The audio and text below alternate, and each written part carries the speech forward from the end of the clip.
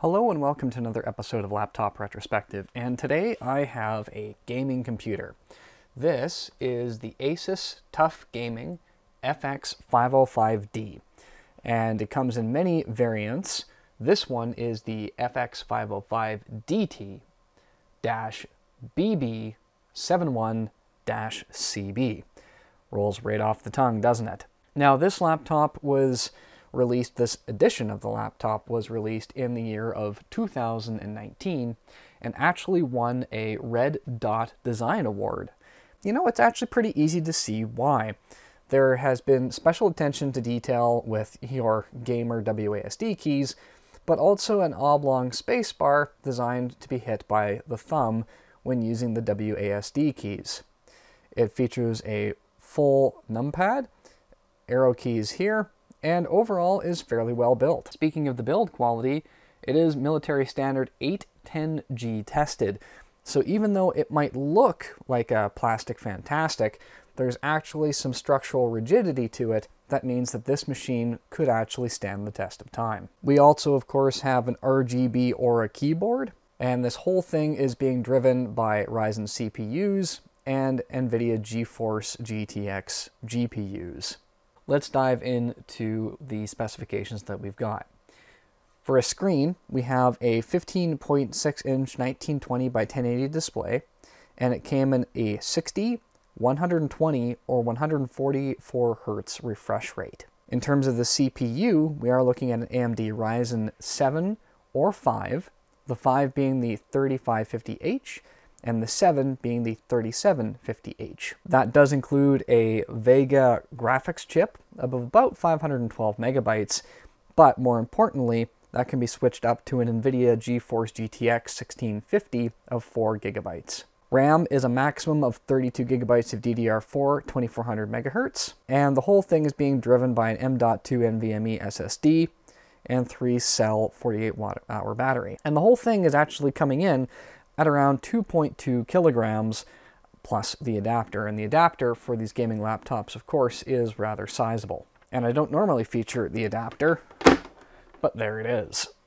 So as you can see, we do have a pretty sizable power supply driving this entire thing, which is great, but it does mean that you are carrying a fair bit of weight and cumbersome cable. So we'll get rid of that for now, but it is important to take a look at. The touchpad is all right, nothing really to write home about, but realistically, you're going to be using a gaming laptop with a gaming mouse, so it's really not that necessary. So with that being said, let's go ahead and close this up and take a look at some of the features that we've got. So we do have a tougher exterior, and there is a lot of flex here. However, it is 810G tested, so there has to be a lot of give for that flexibility. On the left-hand side, we do have the power plug, the Ethernet port, HDMI 2.0, USB 2.0, USB 3.1 Gen 1 2 ports, and a headphone microphone combo jack. Along the front, not much going on. And on the right-hand side, we have a Kensington lock slot. Now, you'll notice that this is very thin on ports. In fact, for the age of this machine, we do not have any USB Type-C ports, which is a bit unfortunate to see. Let's go ahead and take a look at what we've got going on the inside. And to do that, we have a series of screws to remove, many of which on this model are already missing, because this came from the internet. Well, it came from eBay, I think, but let's go ahead and spin out the remaining screws that we do have to see what upgradability might look like. So we've got one there, and then we've got a series of screws along the front as well. And those, at least on the edges, are different lengths. We are going to need to make a mental note of the screw pattern. All right, and with all the screws out, we are going to have to pry up this plastic case. And it doesn't look like there's any great place to start, but the fitting is relatively tight, so I am going to use a metal pry tool to start. And now that I've got it,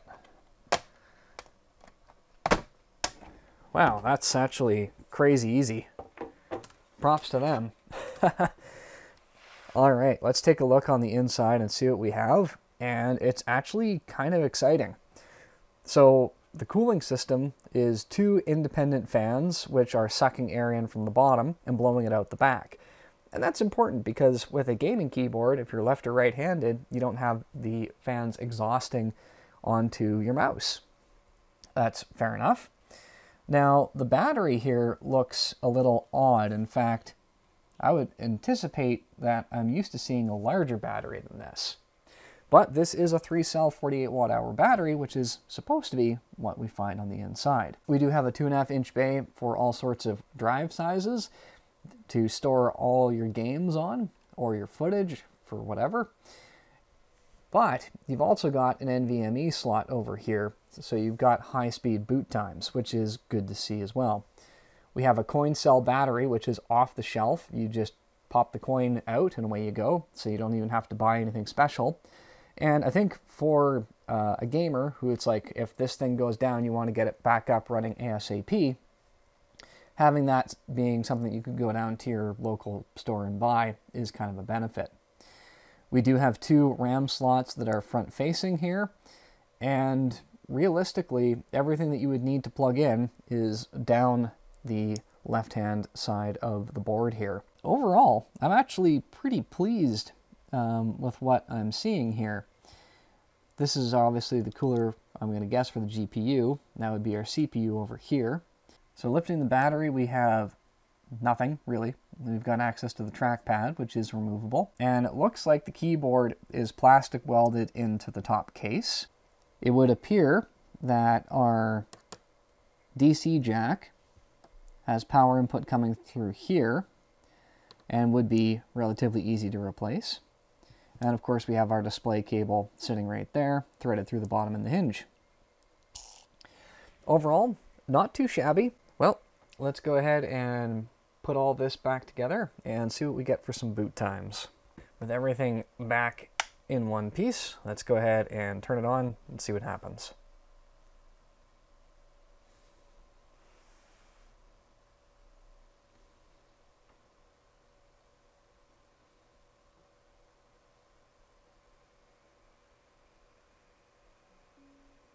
And you know what? That's a pretty decent boot time. Nothing to really sneeze at there.